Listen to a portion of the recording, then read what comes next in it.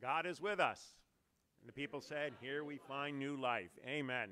And amen to that beautiful start to worship this morning. I am Pastor George Harris, joined by my beloved colleague, Reverend Kevin Weichel, or Rev Kev. At this time of year, we can't always count on being in worship together because we're both taking advantage of the season, as so many do. But it's always a thrill and a delight to be together in worship. Also joined this morning by the return of Brian Pia on piano. Welcome back, Brian. It's great to see you. Always delighted to have Jim Martocchio,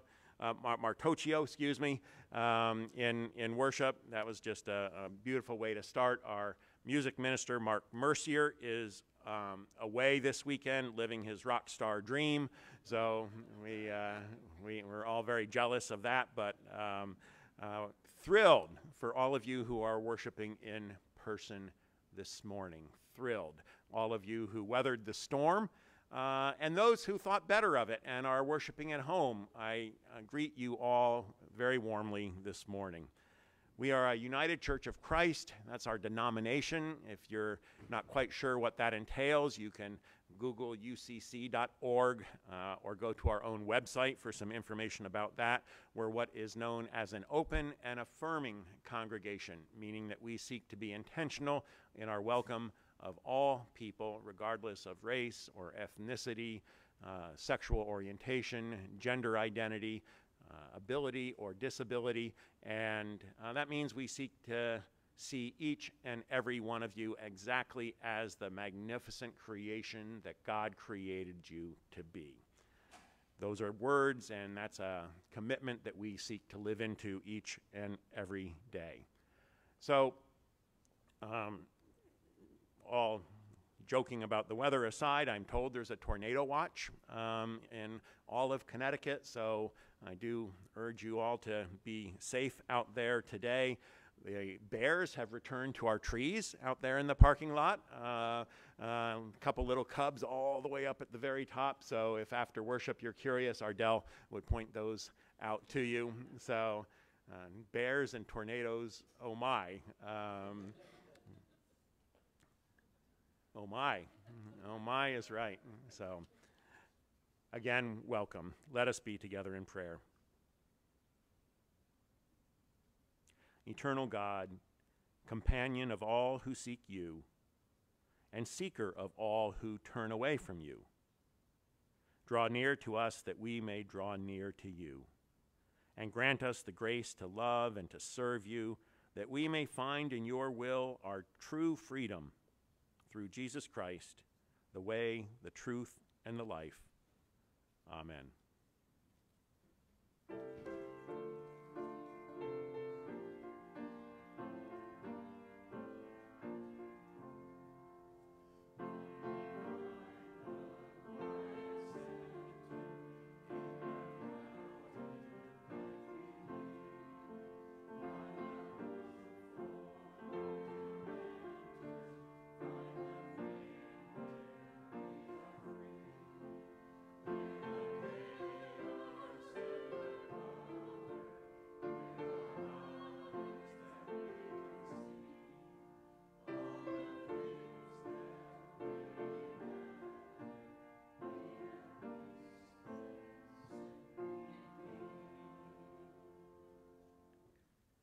I invite you to stand as you are able as we share these words in our call to worship.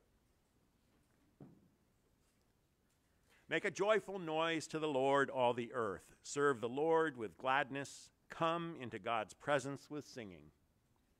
Know that the Lord is God. It is she who made us, and we are hers.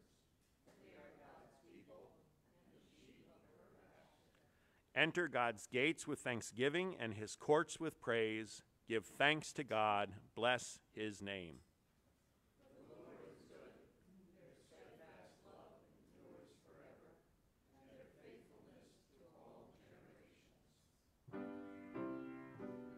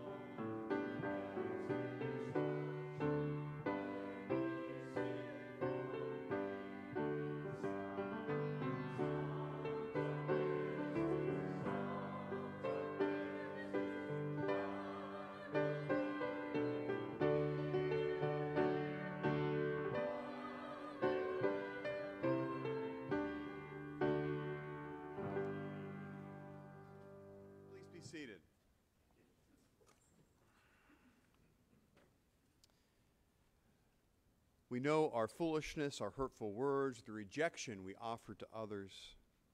We think God wants nothing to do with us, but in Jesus, God holds our hand and never lets go.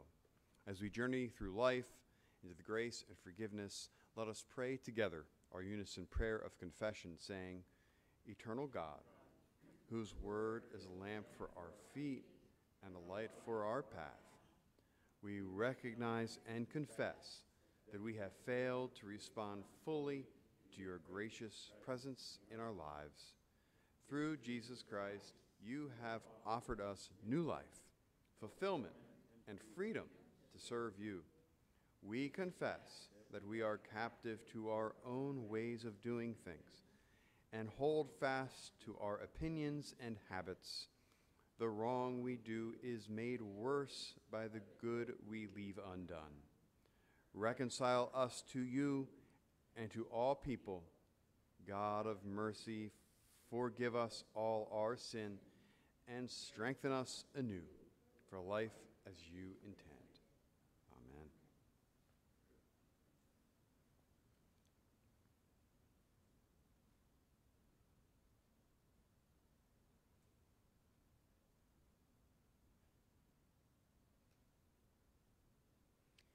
God promises us life, hope, forgiveness, grace, and God never goes back on any promises. This is the good news. Thanks be to God, who never gives up on us, but whose love is always wrapped around us. Amen.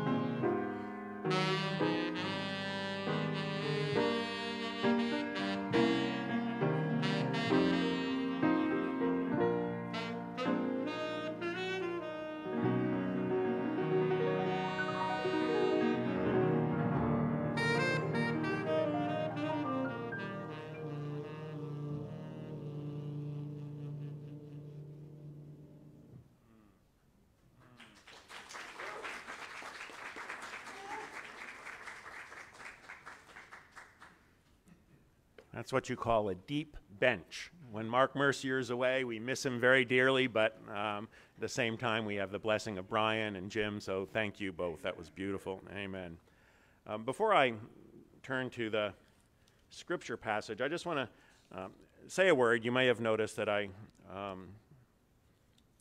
adjusted some of the pronouns in the call to worship from Psalm 100 just to be a little more inclusive. And that call to worship, as does this scripture passage, includes the word Lord. And I've heard different responses from people over the years about that word. Some people find it deeply meaningful, and others either find it to be a word that is just difficult to relate to today because we don't really have lords in our lives today, and some find it really challenging.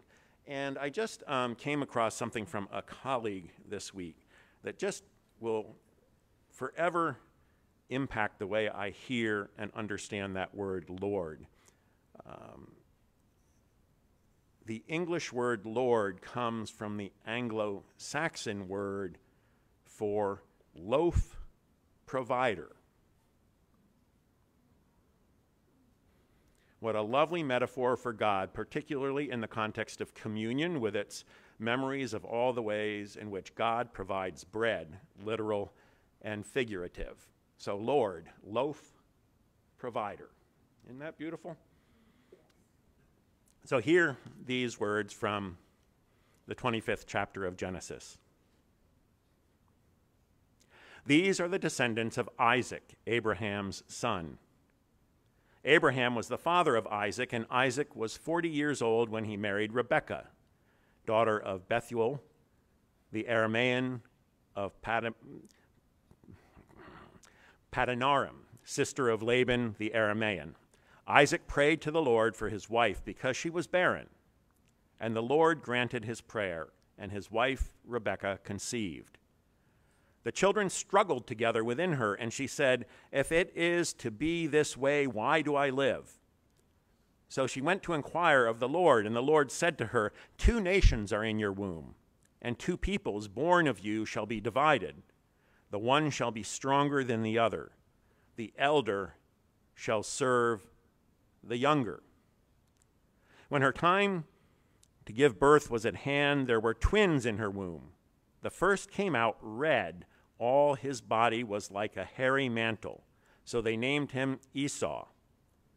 Afterward, his brother came out with his hand gripping Esau's heel.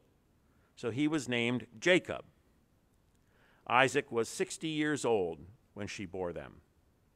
When the boys grew up, Esau was a skillful hunter, a man of the field, while Jacob was a quiet man, living in tents.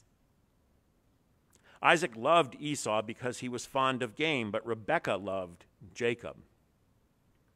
Once when Jacob was cooking a stew, Esau came in from the field, and he was famished.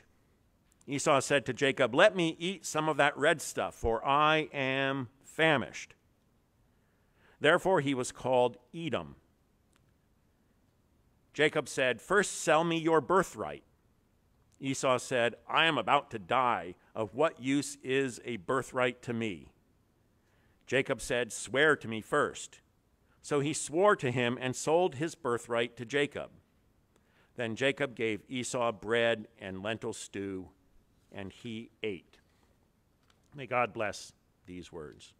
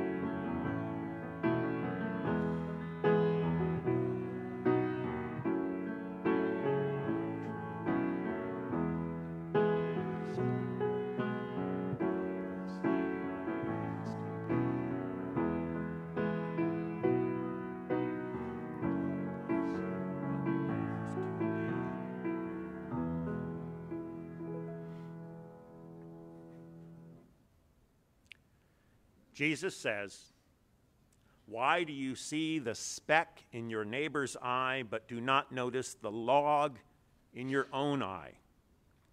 Meaning, why do we criticize the behavior, the sins of other people while ignoring our own? Well, the answer, Jesus, is that it is much easier to recognize and respond to our neighbor's sins than our own.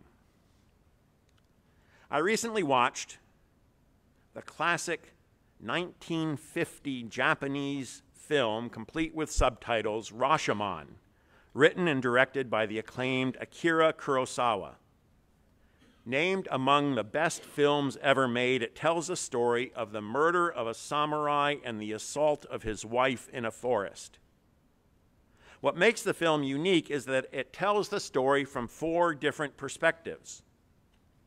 Kurosawa uses this device so brilliantly that it is now known as the Kurosawa effect and has been used in films from Pulp Fiction to Gone Girl. In Rashomon, a priest and a woodsman take shelter from a storm in the ruins of a temple and review the events of the past days. A commoner also arrives, so the priest and woodsman tell him the story of what has just transpired at the courthouse. 4 people testify: the woodsman, who discovered the samurai's body; a notorious bandit charged with the murder; the samurai's wife; and the samurai himself through a medium because he's dead. Each account couldn't be more different. After one point of relating the stories told by the bandit and the woman, the woodsman said, "It's a lie. The bandit and the woman's story is a lie." The commoner responds, "It is human to lie. Most of the time, we can't be honest with ourselves." There it is, unable to see the log in our own eye. This line made me think both about the movie and my own life. Kurosawa never does reveal a true version of the event.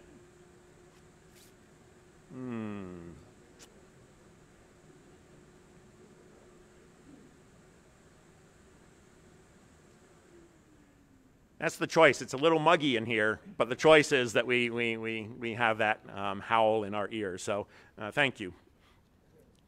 So Kurosawa never does reveal a true version of the events that transpired in the forest. It's not what the movie is about. I didn't get the sense that the 4 witnesses are deliberately fabricating their story to serve their own interests, but rather that their remembrances come from a failure to be honest with themselves, a failure to see the log in their own eye. Each, without intention to deceive, tells the story in a way that presents them in the best light. Even the bandit, who is a violent, awful man, makes it clear that he feels completely justified in his actions. The priest interjects, "It is because men are weak that they lie, even to themselves." I take that to mean that us humans have a difficult time facing our scary experiences and the consequences of our actions, so we shape the way we tell our stories accordingly. I know that has been true for me. When I was a kid, I bullied my brother Steve for a period of time. I am almost 3 years older than him, and in hindsight, I'm well aware that I was a jerk. My mom and dad worked, so Steve and I were home alone after school. Steve would call Mom at work to tell her that I was picking on him, and I would say, "But Mom, he's so annoying, he's playing with my stuff," as if this justified my behavior. In my mind at the time, what I was doing to Steve wasn't wrong. He deserved it. It was his fault. More recently, there have been big disagreements that my wife Lourdes and I have had, where I was just insistent that I was right and she was wrong. Now, these aren't differences about what color carpet to buy, but big differences about parenting, Only after years of calling out the speck in her eye did I, with the help of some good therapy, finally see the log in my own and acknowledge the way I contributed to our conflict. After hearing the story of the samurai as told in court through the medium, the commoner at the temple again offers his dark view of humanity to the priest. Is there anyone who is really good? Maybe goodness is just make-believe. Man just wants to forget the bad stuff and believe in the good, made-up stuff. It's easier that way. So I don't think we would in any way agree with that observation of the commoner, but I wonder how many of us fundamentally challenge what we believe and do on a regular basis versus just going about assuming we are right. Finally, after the version told by each of the four witnesses have been shared with the commoner, the woodsman confesses that he was not honest in his own testimony. More than just finding the body, he watched the whole murderous event.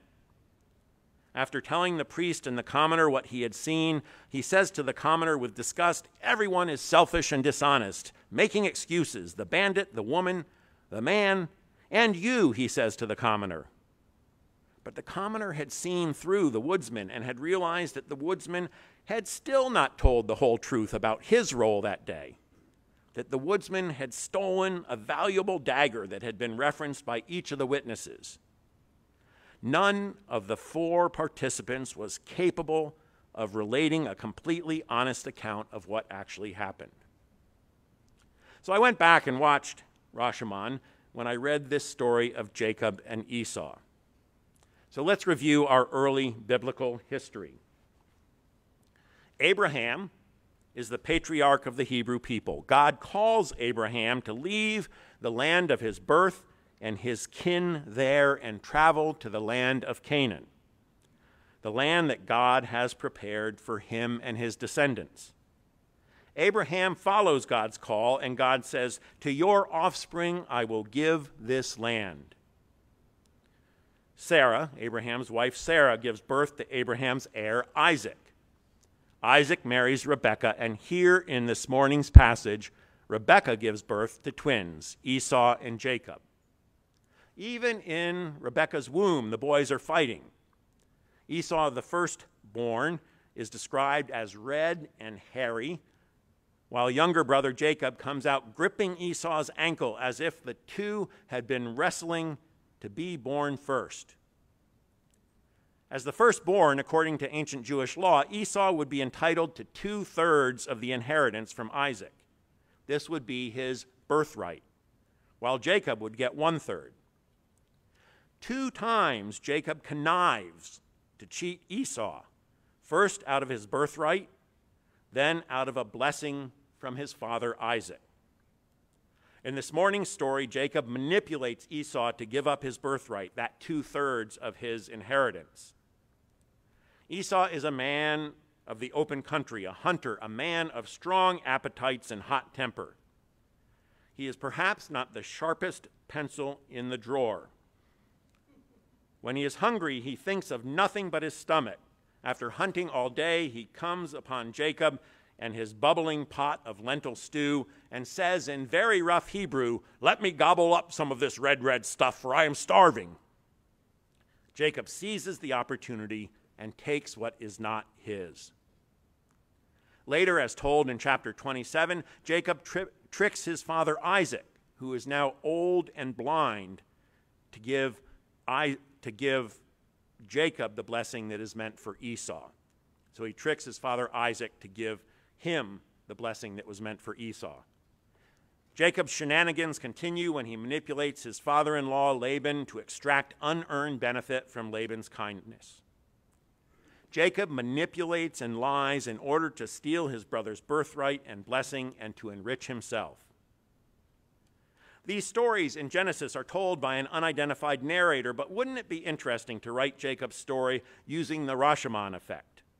Retelling the story first from Jacob's perspective, then Esau's, followed by Rebekah and Isaac. What else might we learn, not just about the events themselves, but by the people involved? So, to say the least, Jacob is a morally ambiguous character. Though it appears that he is a rogue, a scoundrel, and a ne'er-do-well, he is ultimately God's rogue, scoundrel, and ne'er-do-well, ever desiring and ultimately receiving God's blessing. Later still in the story, both Jacob and Esau have gone their separate ways. They both have prospered. And Jacob travels to reconcile with his brother. Jacob stops for the night, very nervous at the reception he will receive, and in that place encounters a stranger with whom he wrestles through the whole night until daybreak. Jacob refuses to let the man go until he gives Jacob a blessing. The stranger first asks Jacob's name, then on the spot renames Jacob Israel, meaning in Hebrew, the one who strives with God. Jacob's eyes are open to recognize that he has been wrestling with God, and God spares him and blesses him, giving him the name that will become the name of the nation. Jacob couldn't be more sincere, more intent about receiving God's blessing, though his methods throughout his lifetime are dubious at best. Not exactly a villain, but not a typical hero either. I am convinced that Jacob in each of these instances believes himself to be justified in talking Esau out of his birthright and his father Isaac into giving him Esau's blessing, just like I was convinced I was right to bully my brother Steve. Like each witness in Rashomon, Jacob is wrongly certain that his perspective is right. Jacob is unable to see the log in his own eye. But in wrestling with God, the night before he was going to see Esau again, Jacob was trying to work it out, wrestling with himself, his beliefs, and his God, removing the log from his eye and laying it all out before God. Jacob is finally ready to meet his brother Esau, submit to Esau, and listen to what he has to say, whatever it may be, including accepting Esau's anger. But when he meets Esau the next morning, Jacob finds that his brother had long since forgiven him. The movie ends with the woodsman finding some redemption from his deceit by agreeing to take a baby, abandoned at the temple, home to raise with his own children. In both stories, humanity's goodness is ultimately affirmed. So what is in these stories for us, both Rashomon and Jacob's? I offer three things. Don't look for the speck in your neighbor's eye. Be prepared to listen and to learn from the perspective of others, recognizing they may be entirely different than yours, but they are no less valid. We will likely never know a completely objective version of events, but we can grow to respect and appreciate each other. Next, recognize the log in our own eye, our own limitations, failures, and sins, the times we are just wrong. Wrestle with God. Regularly bring our own beliefs before God and each other with a willingness to have them challenged and changed. And finally, accept God's blessing. Trust that God's grace will meet our failure and provide us the blessing that we all so desperately need and seek. We may be rogues, scoundrels, and ne'er-do-wells, but we are God's rogues, scoundrels, and ne'er-do-wells. Amen.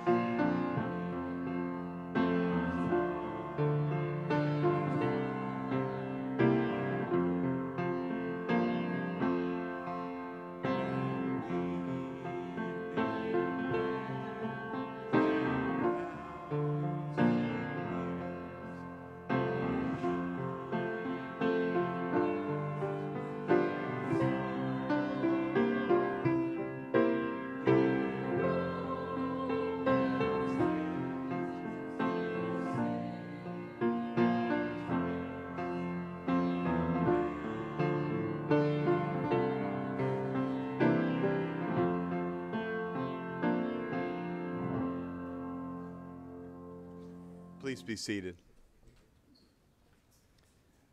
We've come to the time in our worship when we share the celebrations of our community, lives, and our world. I'll mention aloud new names or updates since the last time that we were together.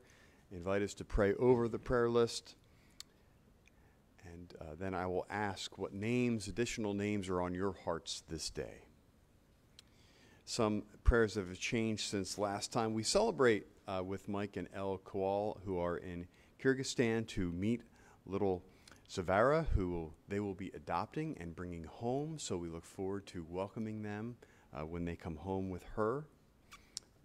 Also this morning, we celebrate, I'm not going to mention any names, but there are some folks that have moved front in their seating for the first time in 40 years, have sat in the very back pew and have been proud of this, and for the first time in worship have moved forward. So we won't mention any names. Strength and healing for Stoddard Williams, who has been admitted to the hospital for observation. We've celebrated Stoddard's 93rd birthday last week, the week before. Prayers for Stoddard at this time. For Elaine Meek, who underwent successful heart surgery and is recovering in the hospital, we hold her in prayers for strength and for healing. And we have, over the years, prayed for Ika Scully's sister, Nellie. She had cancer diagnosis, struggles, and then miraculously found some real plateau with that, some real healing with that, and then over the last couple of weeks has really struggled. And so this morning we do grieve Nellie's passing. She died on July 5th. We pray for Ika. We pray for Ika's family. We pray this morning for Jeff Antonelli and the Antonelli family following the death of Jeff's mother, Sandra. Sandra was an active member of First Church before moving to Illinois. Graveside service for Sandra will be held in the Simsbury Cemetery this Tuesday. So let's take a moment, if we would, to just read over that prayer list, to be in silent prayer as we read those names, and then I'll ask any additional names that are on your hearts today.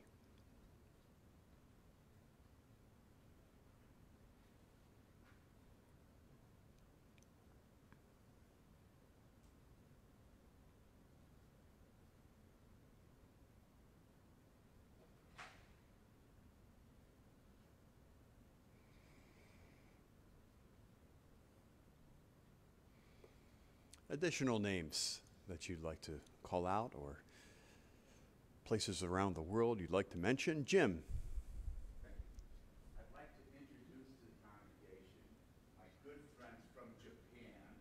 They're staying here a month. Ray Kamiko and his family. And Ray, 20 years ago, taught at my store. He was my saxophone teacher. I hope one of these Sundays, they're here for a month. So one of these Sundays, I hope I can get him up there. No pressure, no pressure. Yes. And then he learned from Toshi's in Avon. He learns to write Japanese. He learns to speak Japanese. Falls in love with a beautiful, beautiful girl. And they moved to Japan. And they've been in Japan over 10 years now. Raised a beautiful family. Ray and Kamiko family. Yeah, great to have you here this morning. Welcome.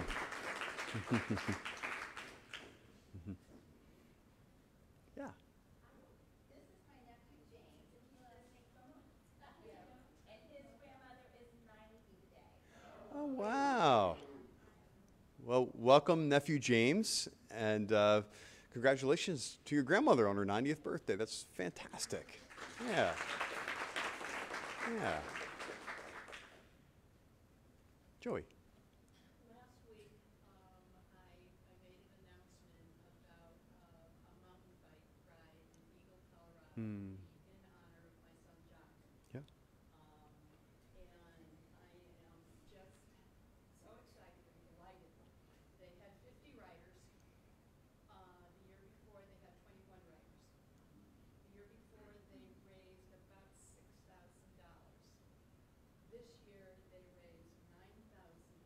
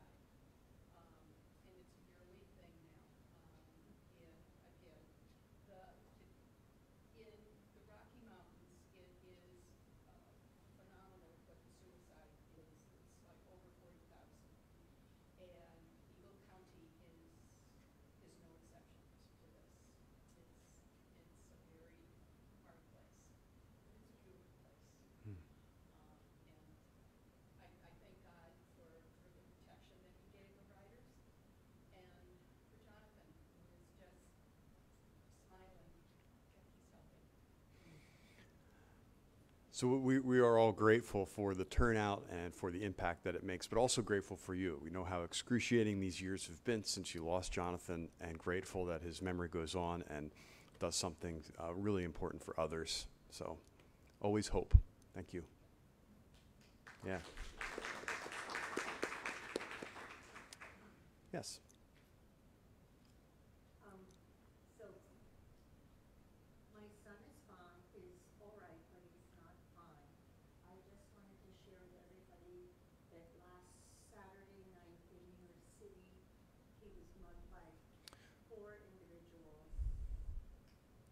And he was very smart and handed over his phone and asked. They asked him for his PIN number. They asked him for his wallet.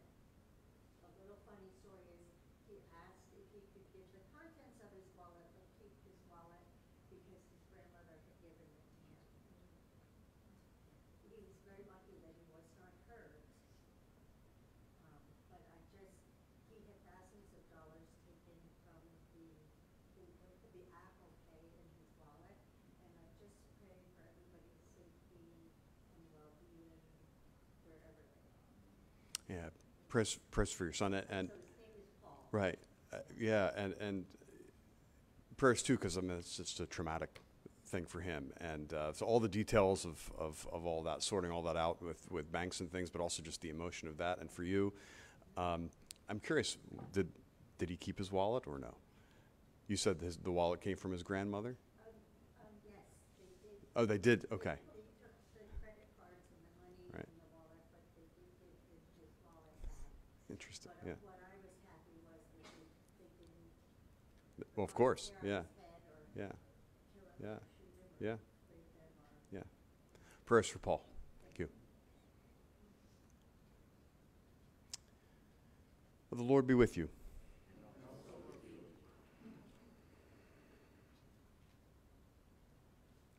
Gracious God, we lift up these prayers, each of them. These prayers spoken aloud, those prayers typed in the comments. We also offer prayers that are too deep for words, that we hold only to ourselves. We trust that you hear them too, that you receive all of our prayers as you receive us with wide open arms. Gracious God, we ask that you be with those who are not seen and heard in this world because of their age or their caste or their race, their sexuality, their poverty, their history. Open our ears and eyes to hear and see all people as your people, as your children. God, be with all children, wherever they live, whoever their parents are, whatever their needs, that they would all be welcomed and nourished and able to be all you want them to be. Open our hearts and arms to welcome them as well. God of love, be with all who live in fear of saying the wrong thing, fear of being labeled, fear of being themselves, those who live in fear of you. Open us all to your endless love that it might drive out fear. Teacher God, be with us all as we struggle to make sense of your world and your word. As your church, in our communities, as your disciples, open our minds and our hearts to learn from you. God of all, Father, Son, Holy Spirit, hear our prayers, spoken and unspoken, offered from the darkness and hope of our hearts, as we pray the prayer Jesus taught us, saying, Our Father, who art in heaven, hallowed be thy name. Thy kingdom come, thy will be done, on earth as it is in heaven. Give us this day our daily bread, and forgive us our trespasses, as we forgive those who trespass against us. And lead us not into temptation, but deliver us from evil. For thine is the kingdom, and the power, and the glory forever.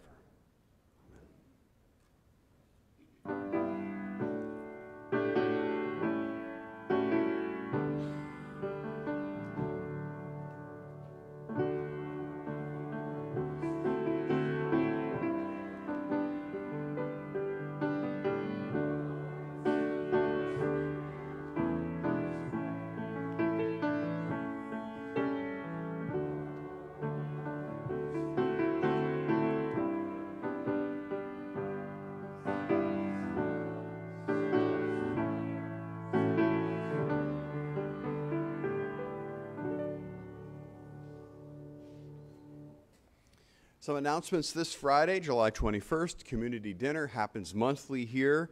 It will be right here in Palmer Hall from 5 to 6:30. It's a wonderful occasion where members of the church, members from the community come for a free meal, and then there is a charity of choice that is chosen, and often someone from that charity speaks, but it's a time to come together for fellowship and for food. As we've mentioned during these summer months, we're taking a break from children's sermons and regular church, school, and youth groups outside of Vacation Bible School, which has happened, and the mission trip, which is about to happen. But the nursery is available, and that is a place where kids can go as well. And so we do, though, encourage that all children are always welcome in church. So you can also register your children now for church school in the fall and for youth groups and for the confirmation program. All of that information is on the website. You could speak with me as well. Would love to tell you about it. And then, of course, some of the best ways to meet people in this church is to get involved, develop relationships. You can see many, many volunteer opportunities on our website. Summertime often is more of a kind of downtime when it comes to the ministry programs of the church, but it will not be long till we'll be ramping up again for the fall.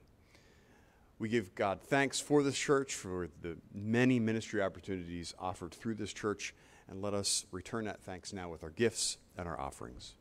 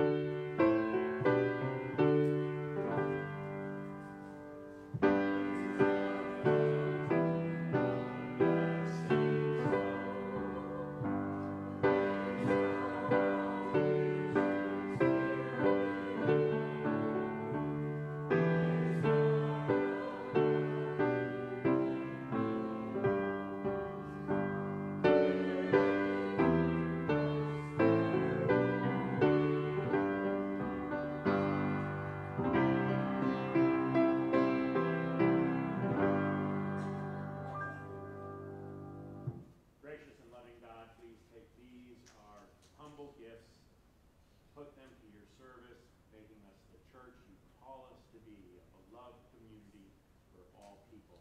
We offer these, we pray these things in the name of your Son, Jesus Christ. Amen.